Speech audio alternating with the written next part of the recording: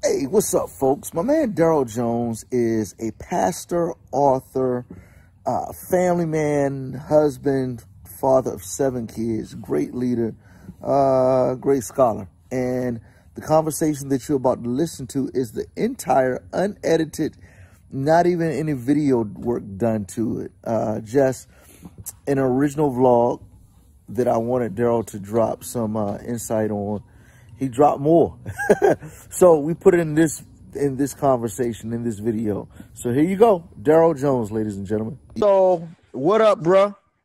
What's happening, man? It's good to see you always. Likewise, man, dude. First of all, dude, Terri and I, for real, and I ain't just saying this because we recording right now, dude, but dude, we really been talking about just how refreshing it was to hang around y'all, bro. Just, I missed that, dude.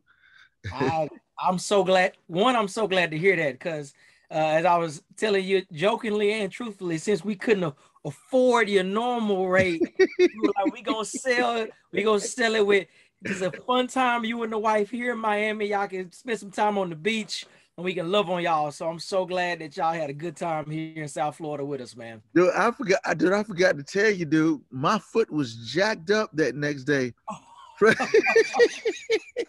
So, hey, funny is we were sore. My heels, both my heels were kind of sore. Yeah. My feet hurt. Not like that 2 mile walk on the beach and then that 2 mile walk back. Yeah, at 12:30 in the morning. Yeah. Yo, so dude, tell us real quick, man, about how God sent y'all to how y'all got to Miami, dude. Hey, I had no intention of ever moving back to Miami. I had no intention of church planting. And one day, for those watching, we have 7 children. When my wife was pregnant with number 6, she asked me one morning, first conversation, "Are we ever moving back to Miami?" The short and sweet of it, I told her never. I said, unless the Lord calls us for ministry. So I said, look, you pray, you tell the Lord, tell me, we'll see what the Lord does. And 7 days later, that's what got my attention was the number 7. Yeah. 7 days later, I got a call about church planting in Miami. And I was like, no, I don't want to do that.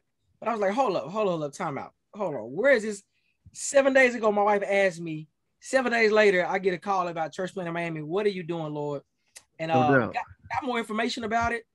And was like, nah, I'm not the guy. I don't want to do that. Sounds great. I'm praying for Miami, but I'm not the guy. And for the next year, God will let us shake it. Every single part of our life, God made clear He was calling us to move back. And so we put our house up for sale. We didn't know where we were gonna live. Right. We didn't know where the church was. All we knew was kind of like Genesis 12 when God told Abram, like, look, leave your land, leave your father's house, go to the land I will show you. That's part of my testimony now. All we knew was God was telling us to come to this area and He would unpack the rest as we were faithful. So it's been pretty amazing. Yo, so most people most people know when they think Miami, the last thing they think is church. Yeah. Matter of fact, it ain't even last. That's not even consideration. Jesus, church, no. Right. So, dude, what's going on? What do people need to know that they don't know about Miami? Like, help us. I really want everybody listening to, man, I want y'all to hear just kind of what's going on, because it's our responsibility as followers of Christ to impact every area of the globe. Yes. Particularly if at the least with your prayers. Yeah. But then maybe it's your financial support. Maybe it's just your encouragement. Just saying, yo, I see what y'all doing. Keep it going. So, dude, tell us. Yeah, man. Tell us what we need to know about Miami. So, as we just said, when you say Miami, you're not thinking about Jesus. You're not thinking about church. You're not thinking about discipleship. Miami is kind of known for its flair. I'm gonna use a big word. It's hedonism. It's where you go to have fun. It's pleasure. You come here to have pleasure. In the 80s and 90s, it was the scene for basically where almost all of America's drug trade was coming in. I mean, that's where we got the popular shows, Miami Vice and Bad Boys, party scene, the clubs, all of that kind of thing. And in the sports town element of it too. So with the tourism, so you have all that going on. So like I like to tell people, me being originally from Dallas, My wife is from Miami. I joke and I said, Miami is not the Bible Belt. It is not the Bible Belt. And in a lot of ways, I jokingly say this, but there's something I mean by this when I say this. It's almost not America. It's not the norm of what America is. It's and then some people think it's a melting pot. It's not even really that.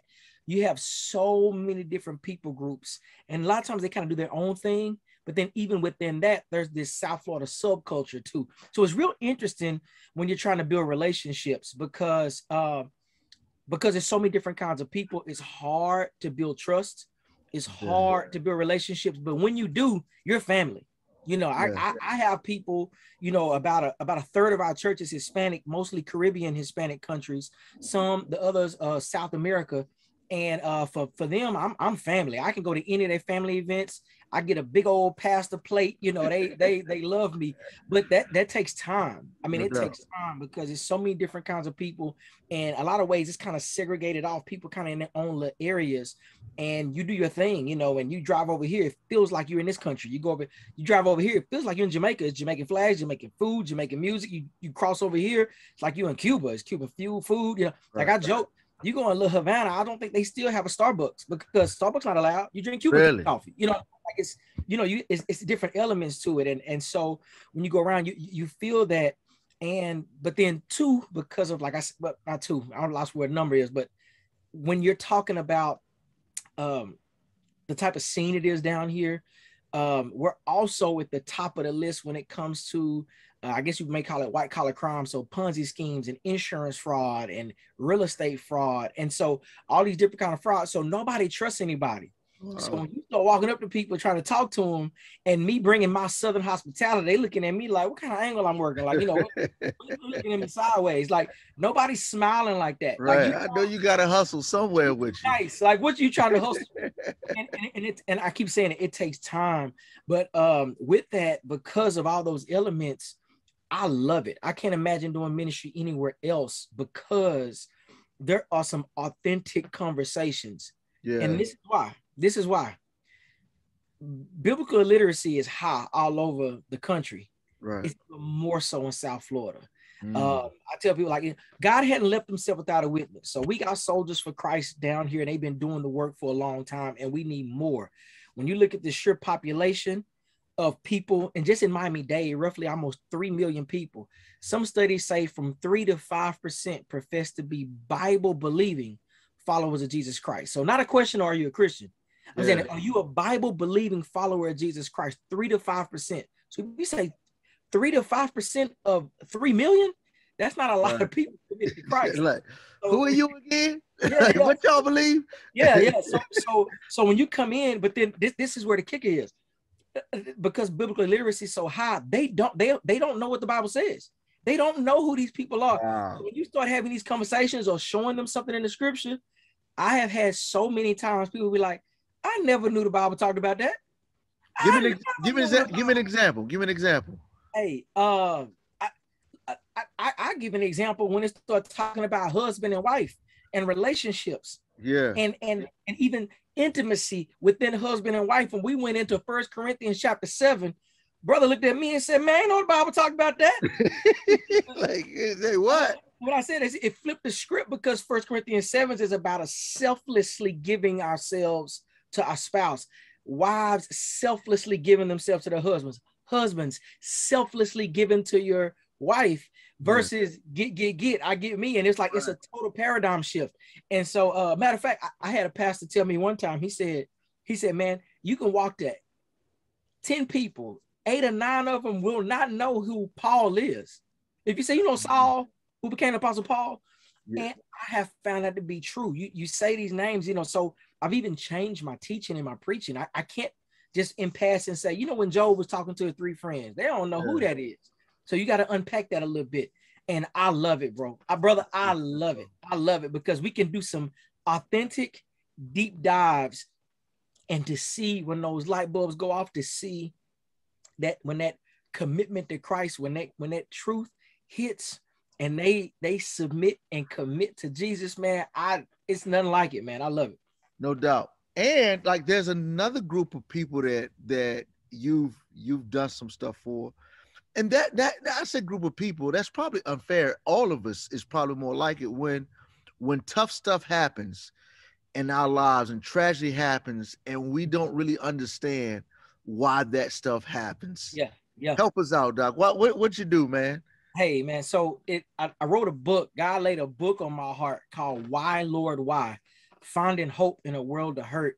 And it stemmed from a number of conversations with people at the church or even kind of connected. They weren't members, but may have visited and had questions. And it was questions with dealing with these tough times in life. And why would God allow this to happen if we talk about a good God? Why did this happen? And then even if it wasn't in their own life, something they saw on TV that seemed just some kind of gratuitous evil, like why would God allow that to happen?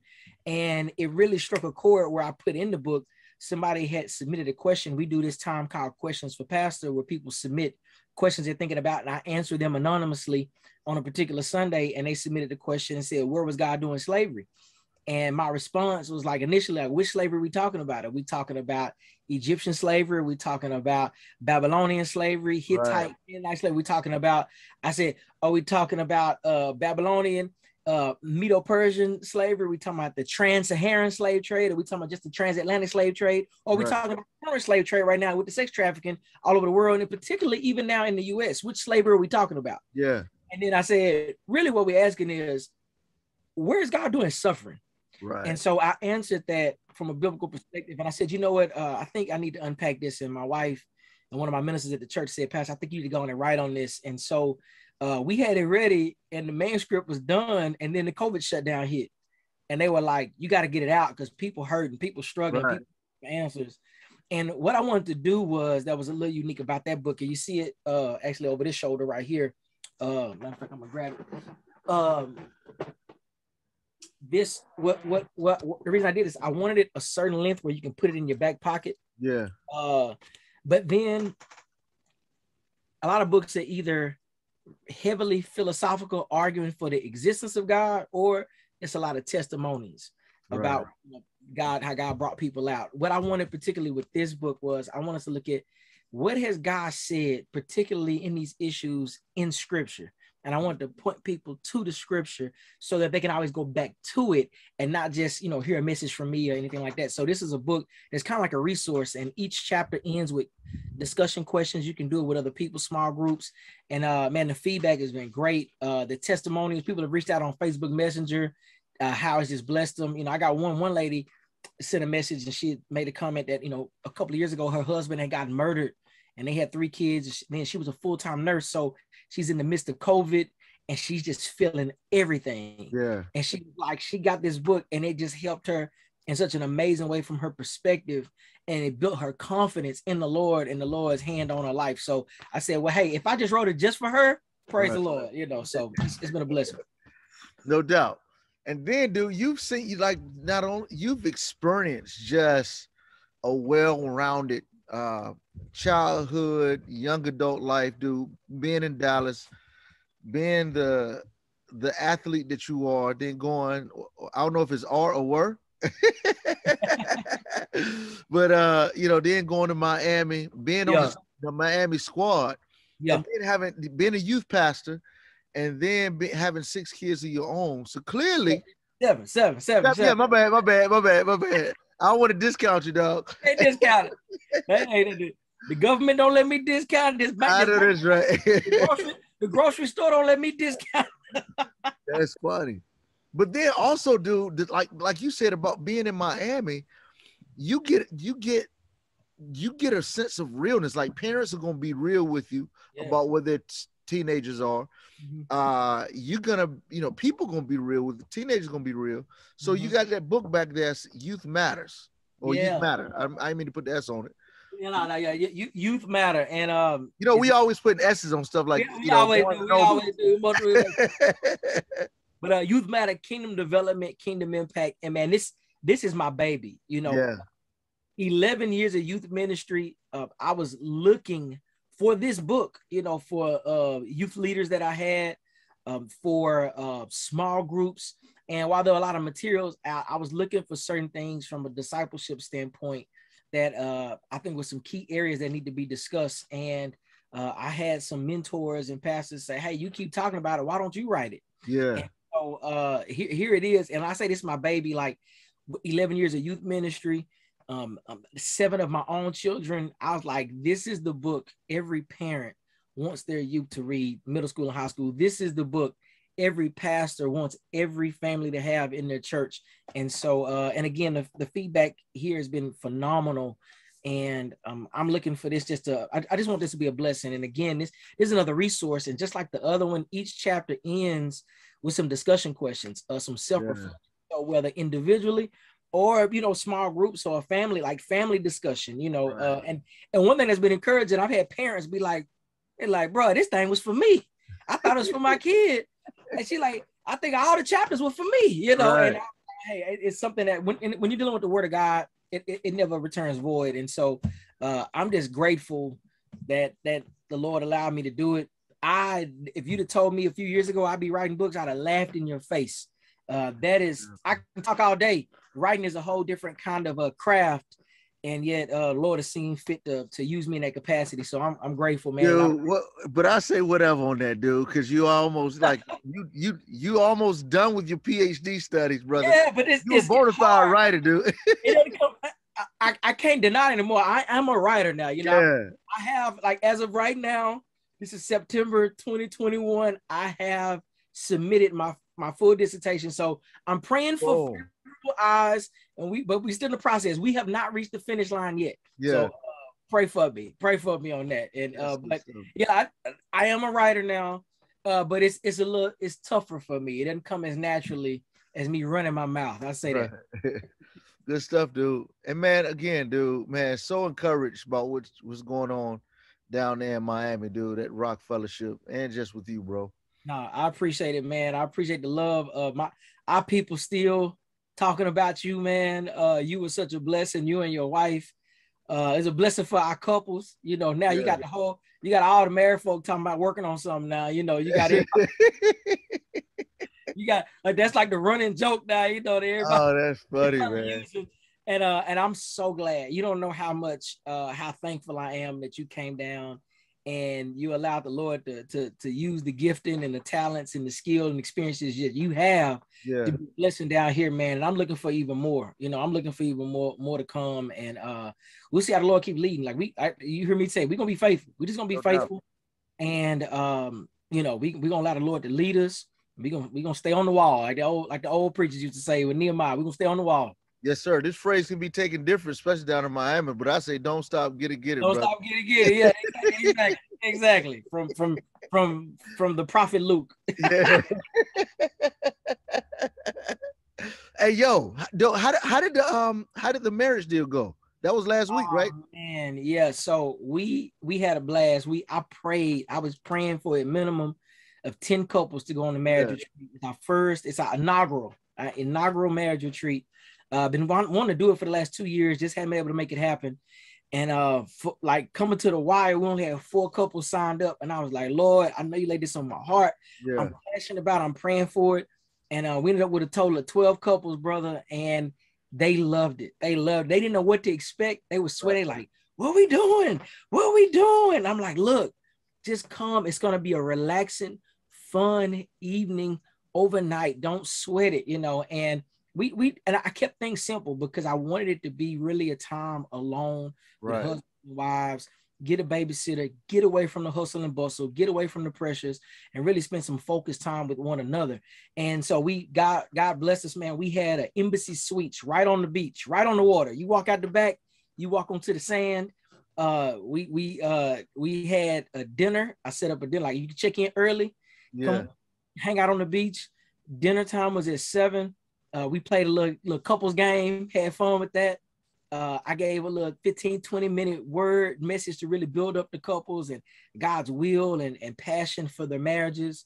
And it was just time to get to know, and then we break out. Like, the evening is yours, whatever y'all want to do. Y'all want to walk on the beach at night, y'all want to go get some ice cream somewhere, you want to hang in the room, whatever you want to do, it's up to you. And then we had breakfast in the morning on you, or if you want to sit with each other on the beach. And so everybody loved it, man. Great conversation. And the consensus was, we doing this every year, right, Pastor? Like, we do it every year. I'm like, well, I guess so. I guess we're gonna do it. So I'm glad, and I hope to continue to keep the momentum and grow it. You know, I want to double the couples, you know, God willing. I want to double the couples next year, and we can continue to just be a blessing and really build up our marriages. Because, you know, if we can get some strong marriages in Christ, that just makes the family stronger, that makes the church stronger, that makes the community stronger, and so forth and so on. So boom. So anybody who watching this, just know you can book a trip to Miami. Hey, be on the beach and come on. have, you know, with your boo. If y'all married, that is. Yeah. This is, I had some questions about that. I was like, look, y'all know who we are. You know who your pastor is. This is a marriage retreat. Yeah. And I'm not ashamed about that. You know, when Jesus talks about marriage, he talks about male and female. So, you know, if you want to have another kind of retreat, hey, go do that. That's on you. Go. No doubt. Go do what you want to do. But for this one, this is what it's gonna be. And I even had a questions. You know, somebody had reached out because it was a few couples that weren't members of our church. You know, they were friends, kind of connected. And one of the husbands reached out and was like, kind of like asking me questions because his wife wasn't as, you know, let's say churchy, you know, and he was asking kind of what it is. And I said, look, this is what the retreat is. This is what we're going to be doing. We're not ashamed about that. I would love for y'all to come. And that particular couple, man, we've been talking to them even more now. Wow. That's closer with me and my wife, and we seeing fruit from that already. Yeah. Banging. Yeah. But always a champion. Daryl Jones, ladies and gentlemen. Yo, so y'all be in contact with him. Follow him on social media. Website. And my name, DarylJones.org. DARYL Jones.org. DARYLJONES.org. You can follow everything right there as well. Boom.